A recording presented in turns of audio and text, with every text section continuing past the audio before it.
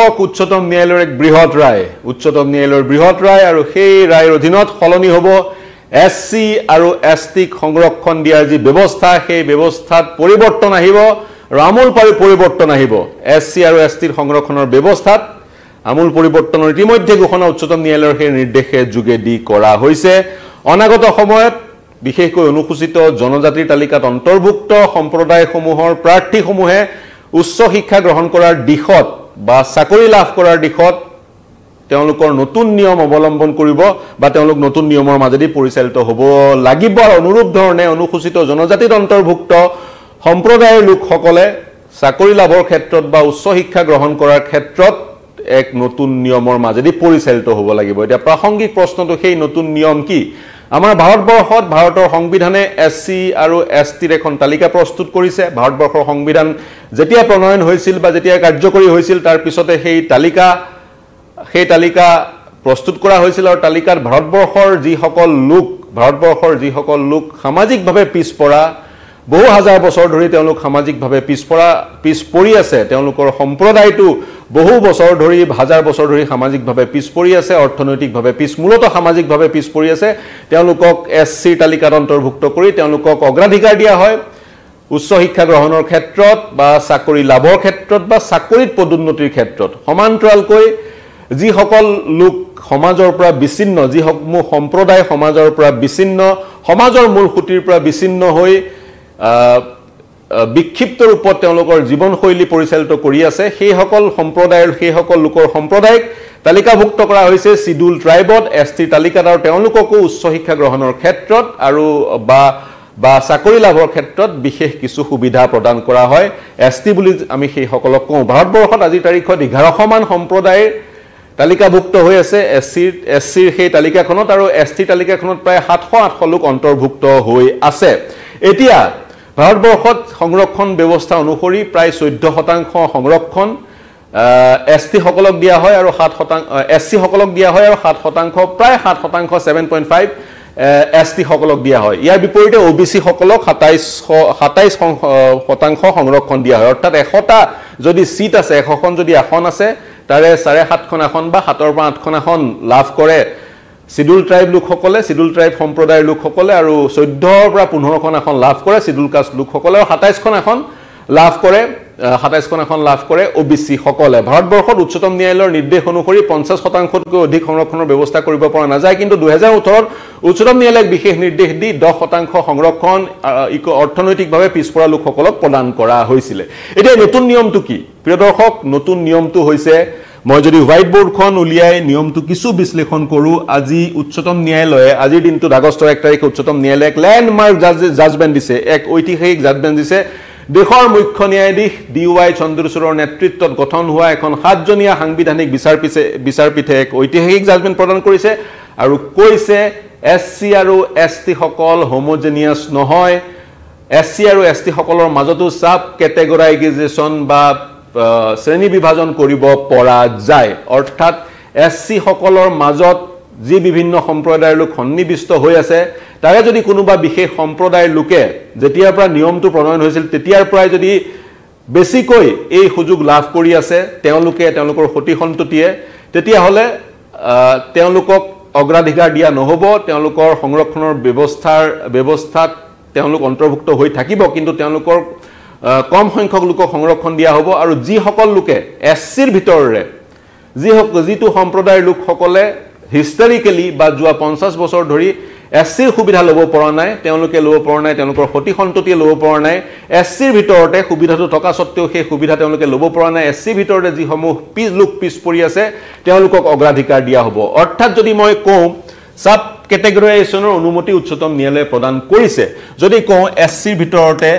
ভিতৰতে এটা সম্প্ৰদায়ৰ লোক মই A বুলি ধৰিলো এই সম্প্ৰদায়ৰ লোকে যোৱা ধৰি 50 বছৰ ধৰি যদি চাকৰি বা উচ্চ শিক্ষাত সকলো সুবিধা পাই আছে এওঁলোকে যদি 75% SC সকলক প্ৰদান কৰা সুবিধা লৈ আছে চাকৰি বা উচ্চ শিক্ষাত আৰু যদি আন এটা সম্প্ৰদায় B বুলি ধৰিলো এওঁলোকে যদি সুবিধা পোৱা নাই অগ্ৰাধিকাৰ পোৱা নাই এওঁলোকে যদি বিভিন্ন সামাজিক বা অৰ্থনৈতিক কাৰণত সুবিধা ল'ব পৰা নাই এওঁলোকৰ যদি 20ৰ পৰা 10% লোকেহে 10ৰ পৰা 20% লোকেহে যোৱা 50 বছৰ 60 বছৰ 70 বছৰ ধৰি সুবিধা পাই আছে কম সংখ্যকে সুবিধা পাই আছে এই বি ক্যাটেগৰিৰ লোকসকলক এসসিৰ ভিতৰে বি ক্যাটেগৰিৰ লোকসকলক অগ্ৰাধিকাৰ দিয়া হ'ব এ ক্যাটেগৰিৰ লোকসকলক ক্যাটেগৰি লোকসকলে অগ্ৰাধিকাৰ নাপাব অৰ্থাৎ এসসিৰ ভিতৰতে যদি 100খন আসনৰ ভিতৰত যদি 14খন আসন সংৰক্ষিত হৈ থাকে এই 14খন আসনৰ বি ক্যাটেগৰিৰ লোকসকলে অধিক সুবিধা লাভ কৰিব আৰু এ ক্যাটেগৰিৰ লোকসকলে কম সুবিধা লাভ কৰিব এনে ধৰণৰ ব্যৱস্থা কৰাৰ পোষকতা থুলমূলকৈ এনে ধৰণৰ ব্যৱস্থা কৰাৰ পোষকতা আজি উচ্চতম ন্যায়ালয়ে কৰিছে এক বৃহৎ ৰায় বিগত সময়ত যদি মই এই ৰায় উচ্চতম ন্যায়ালয়ত দিয়াৰ পোষকতা উচ্চতম ন্যায়ালয়ত দিয়াৰ অৱকাশ কিয় আহিলে ইয়াৰ ব্যাকগ্ৰাউণ্ডটো যদি মই বিশ্লেষণ কৰোঁ মন কৰিব 1975 চনত পাঞ্জাবত এসসি সকলৰ ভিতৰতে দুটা ক্যাটেগৰি দুটা সম্প্ৰদায়ৰ লোকক অগ্ৰাধিকাৰ দিয়া হৈছিল সেই দুটা সম্প্ৰদায়ৰ লোকক অগ্ৰাধিকাৰ দিয়া হৈছিল সেই দুটা সম্প্ৰদায়ৰ লোকসকলে পাঞ্জাবত 1975 চনত অগ্ৰাধিকাৰ পাইছিলে সেই দুটা সম্প্ৰদায়ৰ লোকে অগ্ৰাধিকাৰ পাইছিলে 1975 চনতে কিন্তু 2004 চনত উচ্চতম ন্যায়ালয়ে এক নিৰ্দেশ যোগে এটা কথা ঘোষণা কৰিলে তেওঁলোকে ক'লে এসসি তালিকাত যি সম্প্ৰদায়ৰ লোকসকল অন্তৰ্ভুক্ত হৈ আছে তেওঁলোকৰ মাজত ক্লাসিফিকেশন কৰিব পৰা নাযাব এসসি এৰ তালিকাত যি সকল লোক অন্তৰ্ভুক্ত হৈ আছে তেওঁলোক হোমোজেনিয়াস তেওঁলোকৰ মাজত পুনৰ সাব ক্যাটেগৰাইজেশন কৰিব পৰা নাযাব এই নিয়ম এই কথা এই নিৰ্দেশ 2004 চনত প্ৰদান কৰিছিল উচ্চ ন্যায়ালয়ে এই নিৰ্দেশৰ প্ৰত্যাহ্বান জনাই বহুকেজন ব্যক্তিয়ে তাৰ পিছৰ সময়ছোৱাত বহুকেজন ব্যক্তি দেশৰ সৰ্বোচ্চ ন্যায়ালয়ৰ কাষ চাপিছিল 2014 চনত সৰ্বোচ্চ ন্যায়ালয়ৰ কাষ চাপিছিল এজন বিশেষ ব্যক্তিয়ে সেই উচ্চতম ন্যায়ালয়ে 2004 চনৰ নিৰ্দেশৰ প্ৰত্যাহ্বান জনায় 2014 চনৰ পৰা সমগ্ৰ বিষয়টোৰ বিভিন্ন স্তৰত বিভিন্ন পৰ্যায়ত শুনানি গ্ৰহণ কৰি থকা হৈছিল আৰু শেহতীয়াকৈ সমগ্ৰ বিষয়টোৰ শুনানি গ্ৰহণ কৰিলে উচ্চতম ন্যায়ালয়ৰ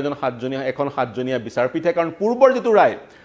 যিটো ৰায় যোগেদি সাব ক্যাটেগৰাইজেশন বন্ধ কৰা হৈছিল সেই ৰায়টো পাঁচজনীয়া সাংবিধানিক বিচাৰপীঠে প্ৰদান কৰিছিল গতিকে সেই ৰায়টো নস্যাৎ কৰিবলৈ সেই ৰায়টো ওভাৰৰাইড কৰিবলৈ পাঁচজনীয়া সাংবিধানিক বিচাৰপীঠতকৈ এখন ডাঙৰ পীঠ লাগিব গতিকে এইবাৰ সাতজনীয়া সাংবিধানিক বিচাৰপীঠে সেই ধৰণৰ এক গুৰুত্বপূৰ্ণ ৰায় প্ৰদান কৰা পৰিলক্ষিত হ'ল মই কৈছোৱে এই বিচাৰপীঠৰ নেতৃত্ব বহন কৰিছিল দেশৰ মুখ্য ন্যায়াধীশ ডিৱাই চন্দ্ৰচূড়ে লগত আছিল ন্যায়াধীশ বিআৰ গাবাই ন্যায়াধীশ বিক্ৰম নাথ ন্যায়াধীশ বেলা ত্ৰিবেদী ন্যায়াধীশ পংকজ মিত্তল ন্যায়াধীশ মনোজ মিশ্ৰা আৰু ন্যায়াধীশ সতীশ শৰ্মা এই সাতজন ন্যায়াধীশে সেই ৰায় প্ৰদান কৰিলে ছজনে সাব ক্যাটেগৰাইজেশনৰ পক্ষত ৰায় প্ৰদান কৰিলে এজনে সাব ক্যাটেগৰাইজেশনৰ বিপক্ষে ৰায় প্ৰদান কৰিলে অৰ্থাৎ 6:1 মেজৰিটি জাজমেন্ট আৰু মেজৰিটি জাজমেন্টৰ অনুসৰি এতিয়া এসসিৰ ভিতৰটো শ্ৰেণী বিভাজন কৰিব পৰা যাব এতিয়ালৈকে শ্ৰেণী বিভাজন কৰিব পৰা যাব কিন্তু গুৰুত্বপূৰ্ণ কথাটো হৈছে তাৰে তিনিজন জাজে নিজৰ জাজমেন্টত পৃথকে লিখা নিজৰ জাজমেন্টত ক্ৰিমি লেয়াৰৰ প্ৰসংগটো উল্লেখ কৰিছে তেওঁলোকে কৈছে এসসিৰ মাজতো ক্ৰিমি লেয়াৰৰ ব্যৱস্থাটো থাকিব লাগে অৰ্থাৎ যি সকল এসসি সম্প্ৰদায়ৰ লোক আৰ্থিকভাৱে সচ্ছল আৰ্থিকভাৱে তেওঁলোক আগবঢ়া সেই সকল লোকে এসসিৰ সেই সকল লোকৰ সতি সন্ততিয়ে সেই সকল লোকৰ সন্তানে এসসিৰ বা এসটিৰ সুবিধা লাভ কৰিব নালাগে তাৰে সেই কথাটো সেই বিষয়টো উল্লেখ কৰিছে তাৰে জাস্টিস গাবাই জাস্টিস মিত্তল আৰু এগৰাকী জাজে এই বিষয়টো স্পষ্টভাৱে উল্লেখ কৰিছে বিভিন্ন সময়ত এই প্ৰসংগটো উত্থাপিত হয় ওবিসিৰ মাজত কিন্তু ক্ৰিমি লেয়াৰৰ ব্যৱস্থাটো আছে ওবিসি 27% সংৰক্ষণ দিয়া হয় ওবিসি সকলৰ মাজত যি সকল ব্যক্তি সম্প্ৰদায়ৰ ওবিসি সম্প্ৰদায়ৰ যি সকল সদস্য আৰ্থিকভাৱে সচ্ছল আৰ্থিকভাৱে আগবঢ়া এটা নিয়ম বান্ধি দিয়া হৈছে বছৰি যদি পাৰ্টিকুলাৰ এটা ইনকাম তেওঁলোকৰ হয় সেই সকল লোকে ওবিসিৰ এই সুবিধাটো গ্ৰহণ কৰিব নোৱাৰে তেওঁলোকক ক্ৰিমি লেয়াৰ বুলি কোৱা হয় অৰ্থাৎ ওবিসিৰ নন ক্ৰিমি লেয়াৰত অন্তৰ্ভুক্ত লোকসকলে ওবিসিৰ সুবিধা গ্ৰহণ কৰিব পাৰিব গতিকে সেই অনুৰূপ ধৰণৰ ব্যৱস্থা এসসি আৰু এসটিৰ ক্ষেত্ৰতো থাকিব লাগে বুলি উচ্চতম ন্যায়ালয়ে তিনিজন জাজে স্পষ্ট কৰিছে উচ্চতম ন্যায়ালয়ে তিনিজন জাজে কি মন্তব্য কৰিছিল সেই বিষয়ে আমি কম কিন্তু তাৰ আগতে সমগ্ৰ ব্যৱস্থাটো জানি লোৱা হওক ভাৰতৰ সংবিধানৰ বিভিন্ন আৰ্টিকুলৰ অধীনত এসসি আৰু এসটি সকলক সংৰক্ষণ দিয়া হয় সদনত অৰ্থাৎ লোকসভাত অৰ্থাৎ ভাৰতবৰ্ষত যি 543টা সমষ্টি আছে লোকসভা সমষ্টি আছে তাৰে নিৰ্দিষ্ট কেইটামান সমষ্টি এছটিৰ কাৰণে ৰিজাৰ্ভ নিৰ্দিষ্ট কেইটামান সমষ্টি এছচিৰ কাৰণে ৰিজাৰ্ভ উদাহৰণস্বৰূপে অসমৰ কুকৰাঝাৰ সমষ্টিটো এছটিৰ কাৰণে ৰিজাৰ্ভ কুকৰাঝাৰ সমষ্টিটোৰ পৰা এছটি সম্প্ৰদায়ৰ লোক এজনহে জয়ী হৈ আহিব পাৰিব অনুৰূপ ধৰণে শিলচৰ সমষ্টিটো এছচিৰ কাৰণে ৰিজাৰ্ভ সেই ধৰণে 543টা সমষ্টিৰ বহুকেইটা সমষ্টি এছচিৰ কাৰণেও ৰিজাৰ্ভ বহুকেইটা সমষ্টি এছটিৰ কাৰণেও ৰিজাৰ্ভ অনুৰূপ ধৰণে ভাৰতবৰ্ষৰ সংবিধানৰ অনুচ্ছেদ 330 আৰু 332ৰ অধীনত লোকসভাত এছচি আৰু এছটিৰ কাৰণে সমষ্টি ৰিজাৰ্ভ হৈ আছে অনুৰূপ ধৰণে সংবিধানৰ এক বিশেষ অনুচ্ছেদৰ যোগেদি বিধানসভা সমূহতো এছচি আৰু এছটি সকলৰ কাৰণে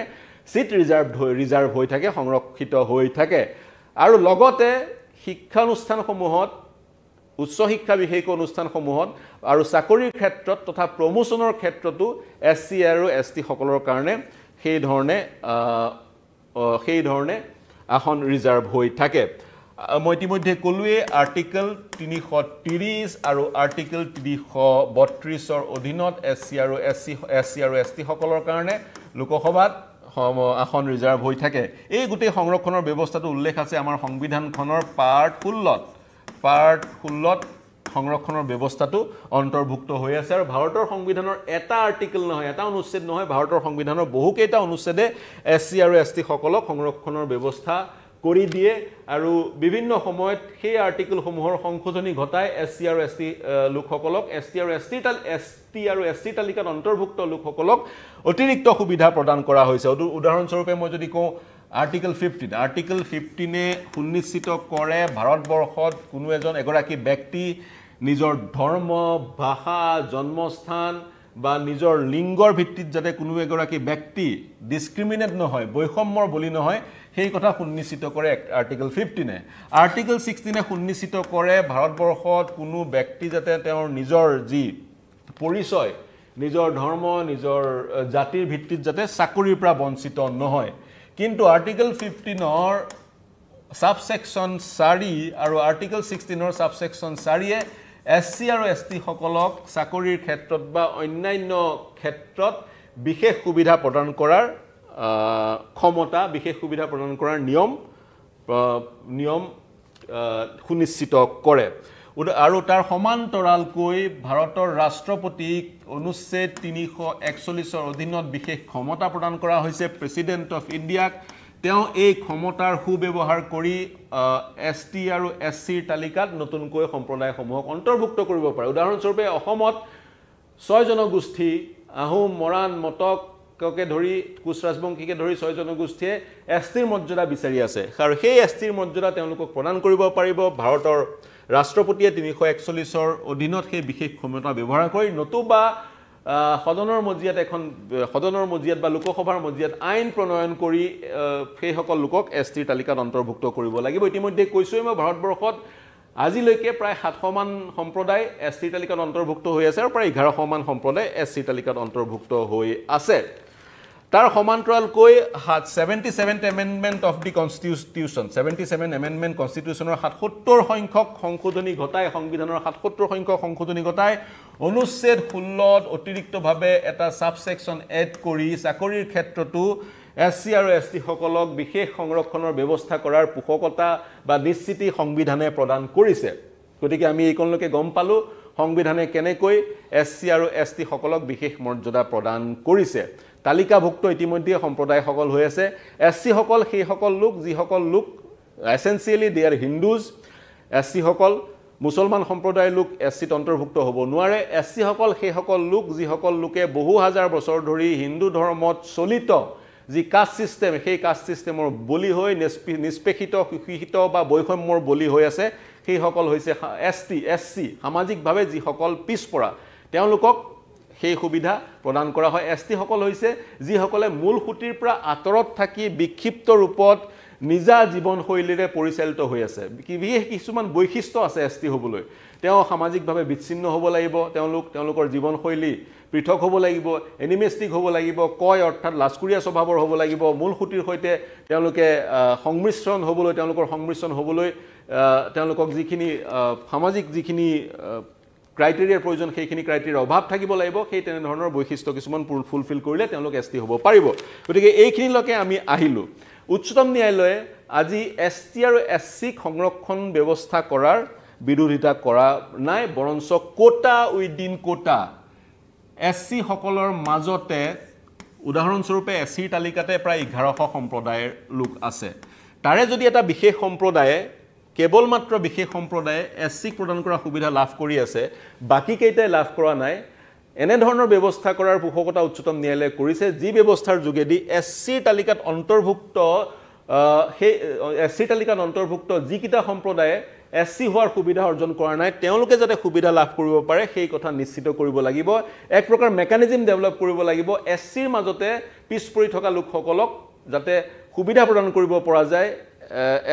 এছচি হোৱাৰ শিডিউল কাষ্টত অন্তৰ্ভুক্ত হোৱাৰ সেই সুবিধা প্ৰদান কৰা এক মেকানিজমৰ পোষকতা উচ্চতম ন্যায়ালয়ে কৰা পৰিলক্ষিত হৈছে কিন্তু ইয়াতে গুৰুত্বপূৰ্ণ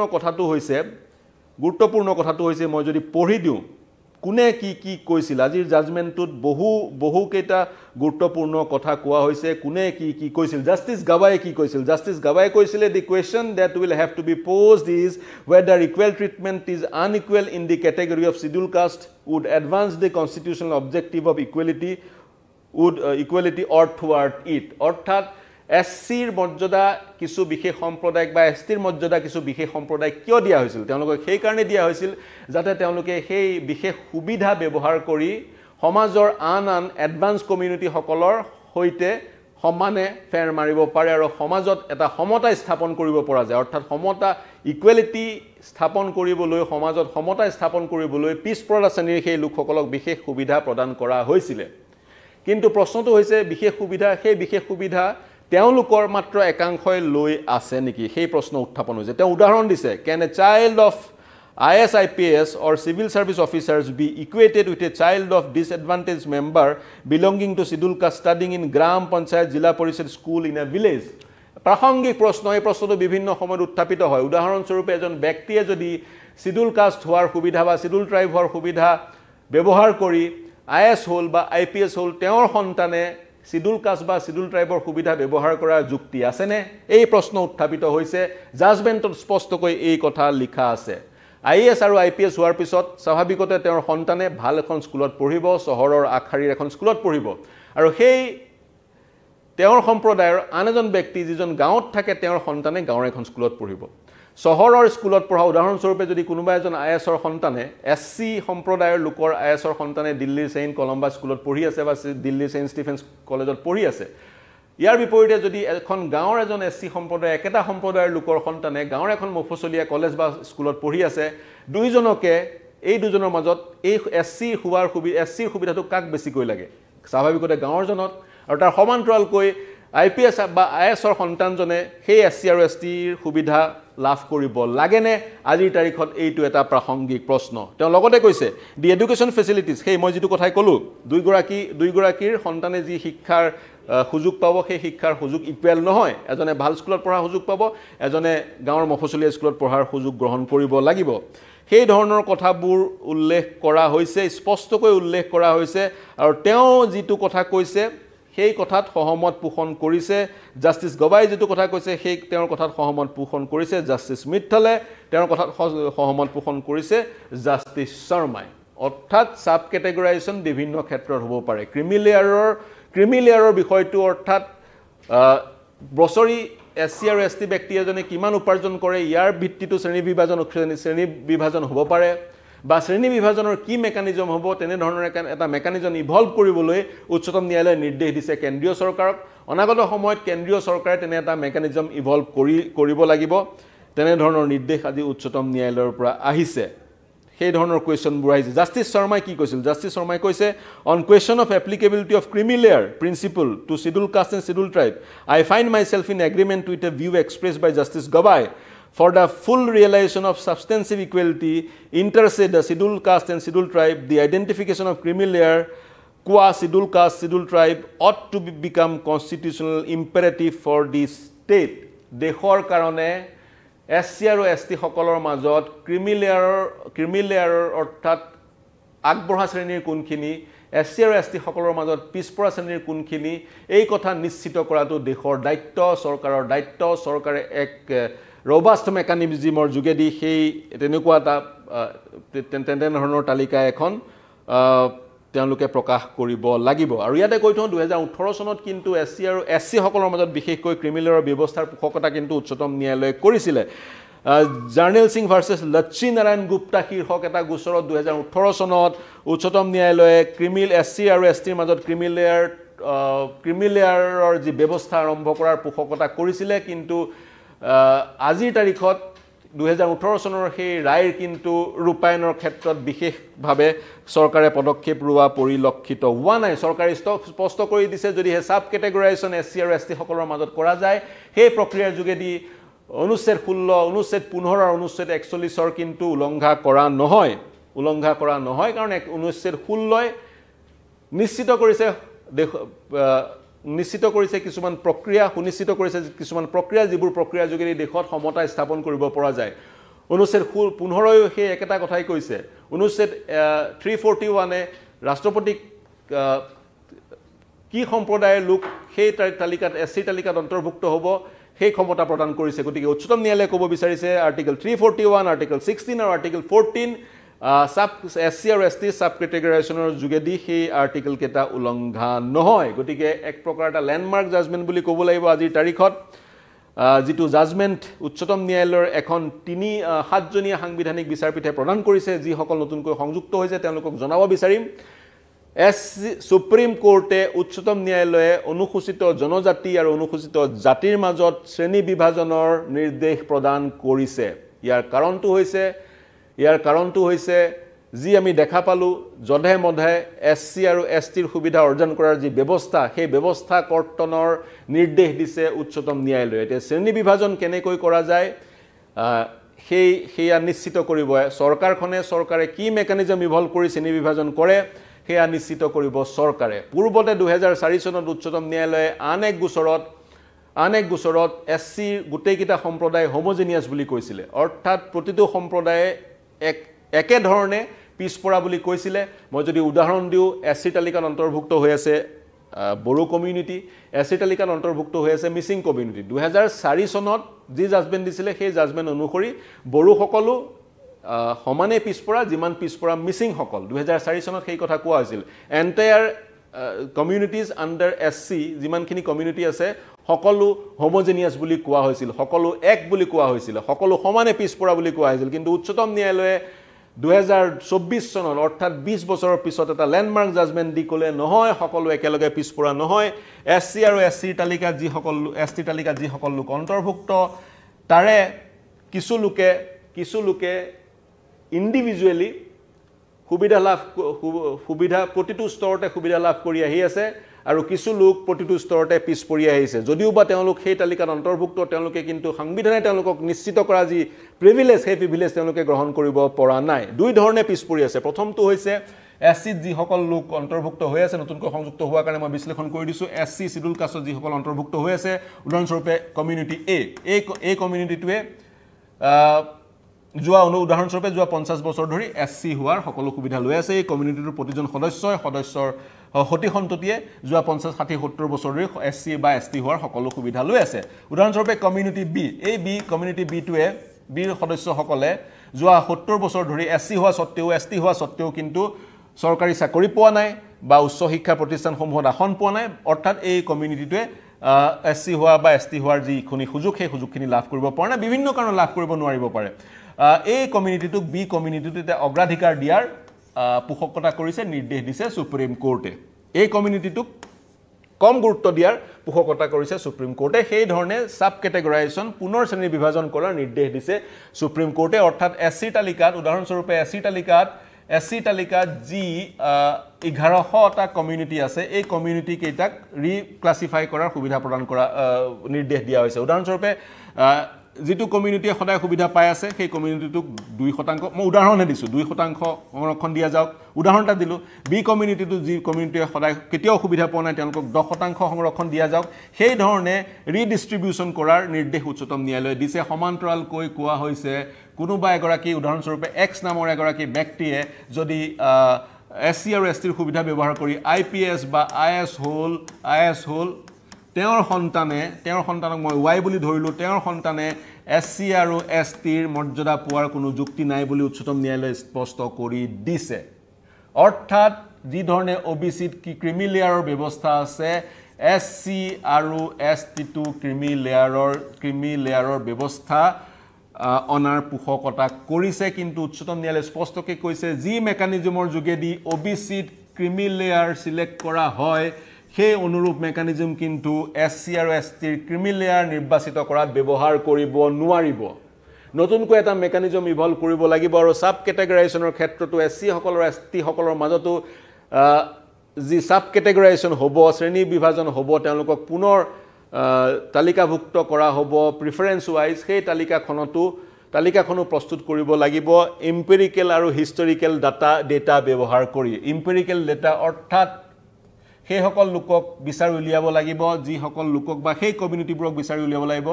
যিবোৰ কমিউনিটি উদাহৰণস্বৰূপে বি কমিউনিটি এই বি কমিউনিটিটো বিচাৰি উলিয়াব লাগিব যি কমিউনিটিৰ সদস্যসকলে হিষ্টৰিকেলি 1950 চনৰ পৰা SC আৰু ST হোৱাৰ সুবিধা পোৱা নাই বা সেই সকল ব্যক্তিক উলিয়াব লাগিব XYZ যিয়ে হওক সেই সকল ব্যক্তিক উলিয়াব লাগিব যি সকল ব্যক্তিয়ে ইতিমধ্যে SC আৰু ST হোৱাৰ সুবিধা ব্যৱহাৰ কৰি সমাজৰ মূল খুঁটিৰ সদস্য হৈছেগৈ উদাহৰণস্বৰূপে কোনোবা এগৰাকী ব্যক্তিয়ে যদি SC আৰু ST ৰ মৰ্যাদা ব্যৱহাৰ কৰি IS আৰু IPS হৈছে IS IPS ACS প্ৰফেসৰ যিয়ে হওক সমাজৰ মূল খুঁটিলৈ তেওঁ আহিব পাৰিছে বা আগবঢ়া শ্ৰেণীত অন্তৰ্ভুক্ত হৈছে তেওঁলোকৰ সতি সন্ততিয়ে কিন্তু SC আৰু ST ৰ যি সুবিধা সেই সুবিধা ব্যৱহাৰ কৰিব নোৱাৰিব ইয়াৰ বিপৰীতে কোনোবা যদি SC আৰু ST ৰ মৰ্যাদা ব্যৱহাৰ কৰি পিয়নৰ চাকৰি পাইছে নতুবা আন সৰু চাকৰিবোৰ কোট আনকোট সৰু চাকৰিবোৰ পাইছে যিবোৰ চাকৰিত দৰমহা কম সেই চাকৰিবোৰ পাইছে পিয়ন চকীদাৰৰ চাকৰি পাইছে মই CH বুলি লিখিলো তেওঁলোকৰ সন্তানে কিন্তু পুনৰ SC আৰু ST ৰ মৰ্যাদা ব্যৱহাৰ কৰিব SC আৰু ST ৰ সুবিধা ব্যৱহাৰ কৰিব পাৰিব মই যদি বুজাব পাৰিছো যি সকলে ST আৰু SC ৰ সুবিধা ব্যৱহাৰ কৰি ভাল চাকৰি পাইছে IS IPS হৈছে তেওঁলোকৰ সন্তানে ব্যৱহাৰ কৰিব নোৱাৰিব যি সকলে SC আৰু ST ৰ মৰ্যাদা ব্যৱহাৰ কৰি পিয়ন চকীদাৰৰ চাকৰি পাইছে তেওঁলোকৰ সন্তানে পুনৰ SC আৰু ST ৰ মৰ্যাদা ব্যৱহাৰ কৰিব পাৰিব গতিকে জটিল প্ৰক্ৰিয়াটো চৰকাৰৰ কাৰণে প্ৰত্যাহ্বান চৰকাৰে কি ধৰণৰ মেকানিজম ব্যৱহাৰ কৰি সাব কেটেগৰাইজেচন কৰিব SC আৰু ST ৰ তালিকা সেই অনাগত সময়ত লক্ষণীয় হ'ব প্ৰতিজন SC আৰু ST ৰ অন্তৰ্ভুক্ত প্ৰতিটো সম্প্ৰদায়ক স্ক্ৰিনিং কৰিব লাগিব আৰু ST আৰু SC ৰ সুবিধা ব্যৱহাৰ কৰা প্ৰতিজন ব্যক্তিক স্ক্ৰিনিং কৰিব লাগিব তেতিয়াহে উচ্চতম ন্যায়ালয়ৰ এই যি নিৰ্দেশ কাৰ্যকৰী সঁচা অৰ্থত কাৰ্যকৰী কৰা হ'ব গতিকে আমি গম পালো উচ্চতম ন্যায়ালয়ে স্পষ্ট কৰি দিলে